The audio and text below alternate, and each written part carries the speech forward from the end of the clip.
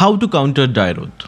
You can counter him by using Guinevere, as she is the most agile hero you can use against Dyrroth. And since Dyrroth ultimate cannot lock onto a target, Guinevere can run behind him to dodge her ultimate and counter when no other enemies are around. Dyrroth deals a lot of damage, something Argus likes. He can also use his ultimate to convert damage into HP.